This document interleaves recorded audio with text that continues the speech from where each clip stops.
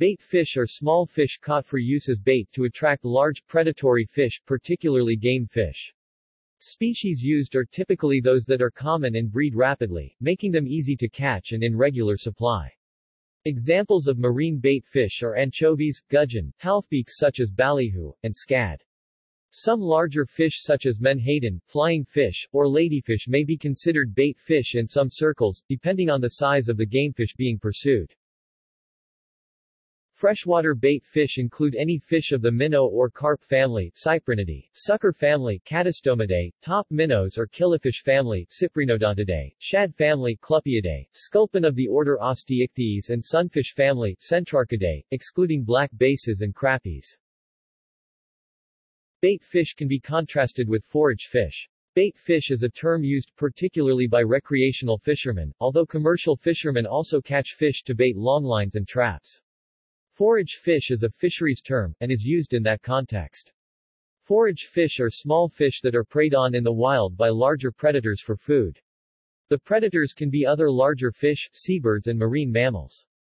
Bait fish, by contrast, are fish that are caught by humans to use as bait for other fish. The terms also overlap in the sense that most bait fish are also forage fish, and most forage fish can also be used as bait fish.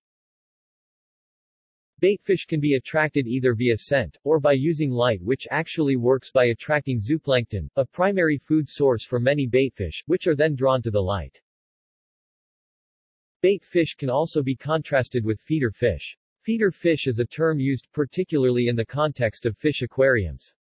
It refers essentially the same concept, small fish that are eaten by larger fish, but adapted for use in a different context. Bait fish are consumed by larger, aquatic predators. Swimming in ocean water with bait fish can be dangerous, as these fish attract sharks.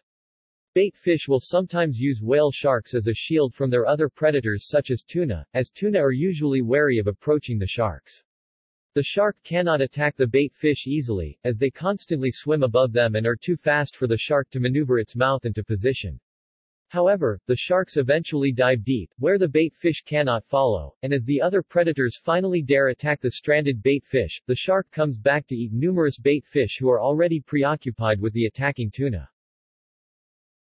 There is a bait fish industry in North America, supplying mainly recreational fishermen, worth up to $1 billion each year.